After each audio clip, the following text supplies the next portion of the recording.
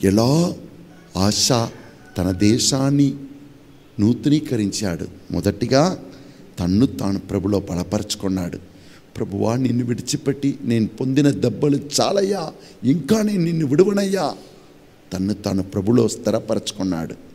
రెండవది, దేవునికి ప్రియం లేనిది ఆ మందిరం తందరం చాతపడి చేసేది, ఏమో కట్టుకుంటారే తావీసులు అన్నీ పడేశాడు. మూడవది, దేవుని మందిరమును ఆయన సరిచేశాడు. నాలుగవది, ఆ ప్రజలందరినీ ఐక్యపరిచాడు. వారందరూ ఒకే ఫ్యామిలీగా మార్చేశాడు. ఇంకా పదవచనం, ఆసా పరిపాలన కాలము 15వ ఏటి 3వ నెలలో వారెల్లరూ యెరూషలేమున సమావేశమైరి. వారికి ఒక ప్లేస్, ఒక పండుగ, వారిని ఐక్యపరచుటకు. ఇప్పుడు మన ఊర్లో పండుగ ఉన్నప్పుడు ఏం చేస్తారు? మన పట్టణంలో ఉన్నవారు, అక్కడ ఉన్నవారు, ఇక్కడ ఉన్నవారు, మన చుట్టాలు అందరూ వచ్చేస్తారు. అప్పుడు మన ఇంటిలో పెయింట్ చేస్తాము, ఒక సెలబ్రేషన్. ఎంత సమస్య ఉండినా కూడా అవి అన్నీ మర్చిపోయి ఆ రోజు ప్రతి వీధిలో ఏదో కోస్తారు.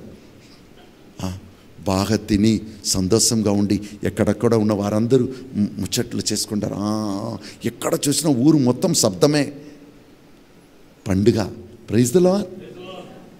ఆశా ద్వారా వారందరినీ ఐక్యపరచి వారిని దేవుని మందిరానికి యెరూషలేమునకు తీసుకొని వచ్చారు. ఒక చోటలో అందరూ కలిసి ఒక ఫ్యామిలీగా. ఇప్పుడు చూడండి, మా బ్రదర్స్ ఫాదర్స్ ఎక్కడెక్కడో ఉన్నారు. కొందరు మదురైలో ఉన్నారు, కొందరు మధ్యప్రదేశ్లో చదువుతున్నారు, కొందరు పూనాలో చదువుతున్నారు, కొందరు బెంగళూరులో చదువుతున్నారు.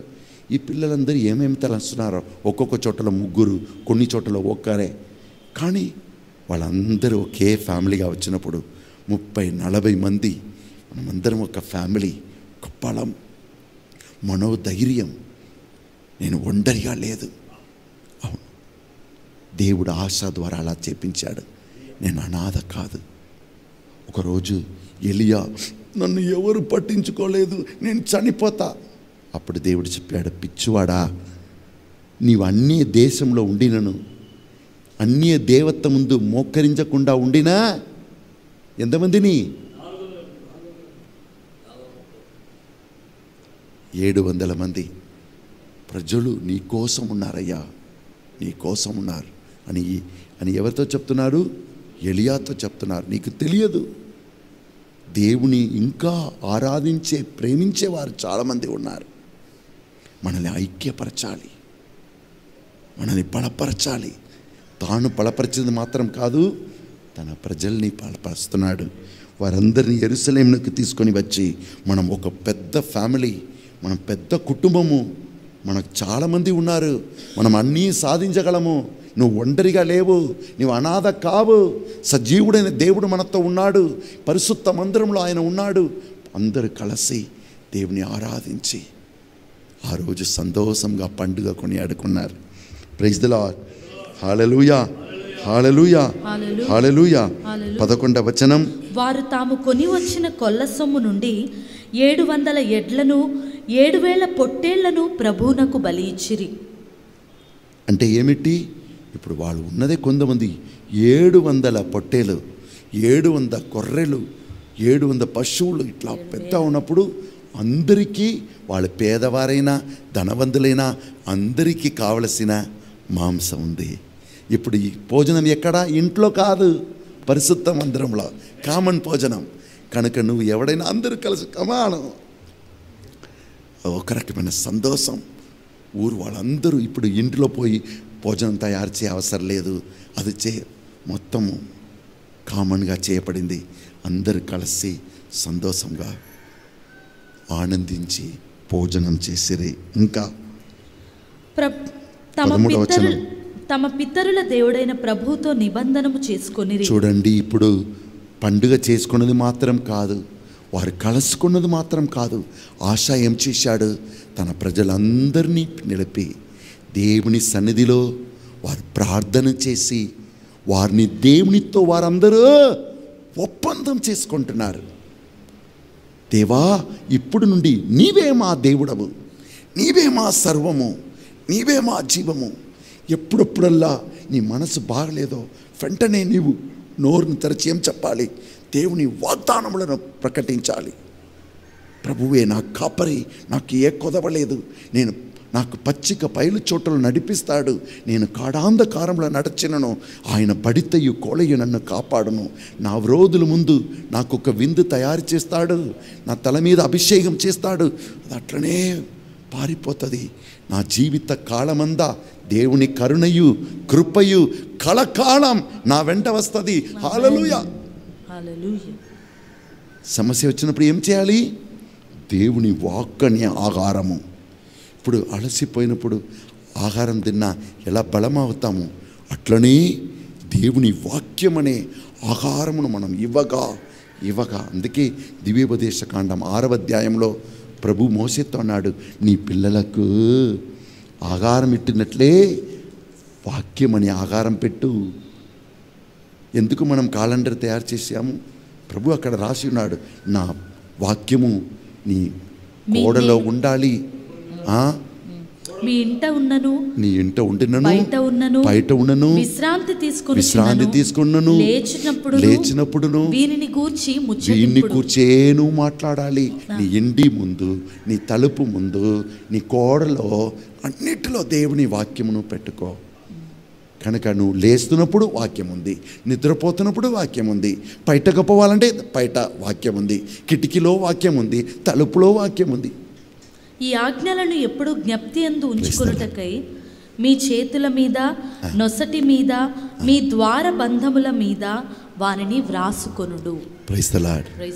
నేను చదివినప్పుడు సెమినరీకి వెళ్ళినప్పుడు, నేను మా సొంత ఊరు మద్రాస్ కదా, మద్రాసులో హిందీ మాకు నేర్పింపారు.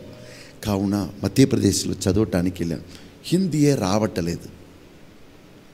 ఏం చెప్పాలి, ఎంత చెప్పినా వాళ్ళు, ఈ మద్రాసి వాళ్ళకి ఏం రాదు అంటున్నాడు ఆ సార్. కూర్చొని పెట్టి ఓర్పుతో నేర్పించలేకపోతున్నాడు.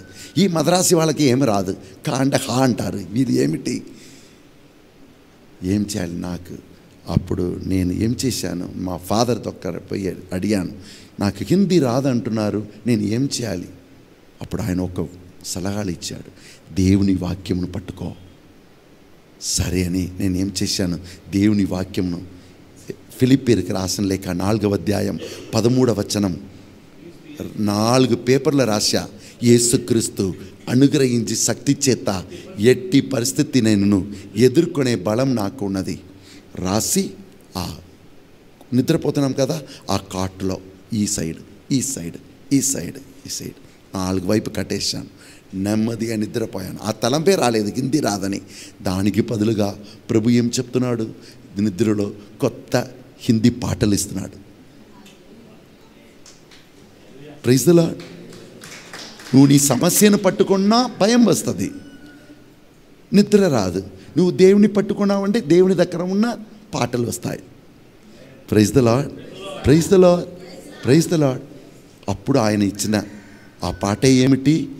నా హృదయం నిన్నే స్తుతించుచున్నది, చేసినావు నీవు గొప్ప కార్యము, వసగినావు నాకు నీ జీవితం. ఎక్కడ దొరికింది ఈ పాట? అక్కడ మధ్యప్రదేశంలో దొరికింది నాకు.